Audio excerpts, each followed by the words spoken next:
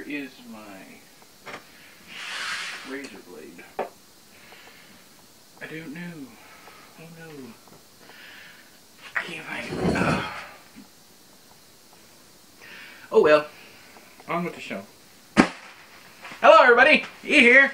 I got a package. My buddy JB Taylor sent me something. I'm pretty sure I know what one of them is, and if he told me what the second thing is, I think there's two things here. There might only be one, so let me remove my foot from my mouth before we get into this. If there's more than one, I don't know, but it feels like there's two different things floating around in here. So I'm excited. I can't find my razor blade. I'm shaking, and now I just got to rip into it with my finger meat. Oh Lord, oh Lord.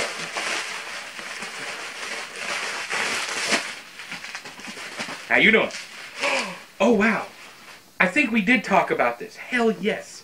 Okay, first off, the one that I knew was coming is Colson Whitehead's The Underground Railroad. If you don't know, I absolutely love this book. JB Taylor and Jen Bernardini both read this with me, and JB said that he would send me his copy once he was done with it, and he did. It's so nice. I like it. It's one of my favorite books, or one of my favorite reads from last year anyways.